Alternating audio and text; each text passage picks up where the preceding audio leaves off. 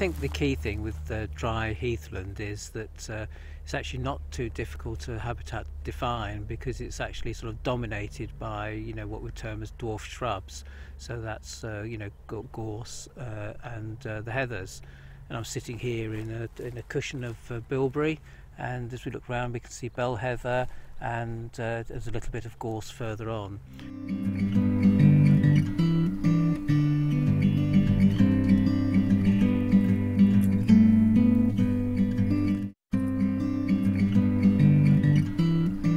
The key thing is that these dwarf shrubs will occupy more than 25% of the area.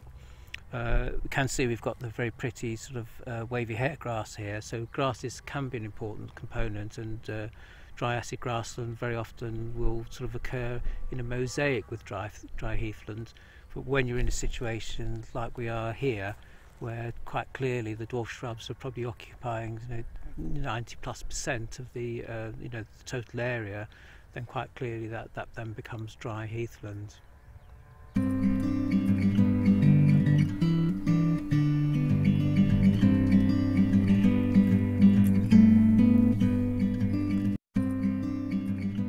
Bell heather and bilberry, you know, they're the ones that most commonly that you'll actually find that actually define the habitat.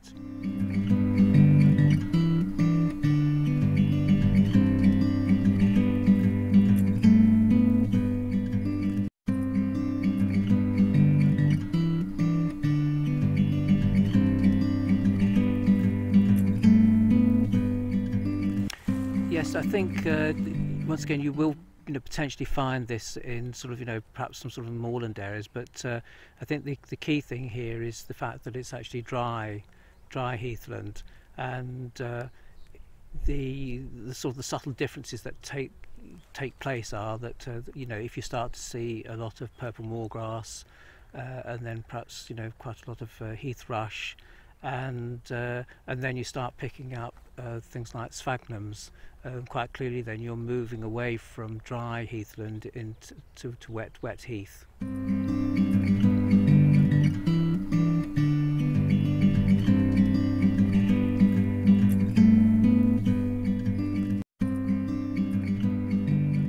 Yes, that's the golden rule, 25%. Less than 25% cover of the dwarf shrubs, so the heathers and the gorse, and then the rest of it made up by dry acid grassland. Then you've got dry acid grassland, and then conversely, if you've got more than 25% cover of the dwarf shrubs, then it's dry heathland.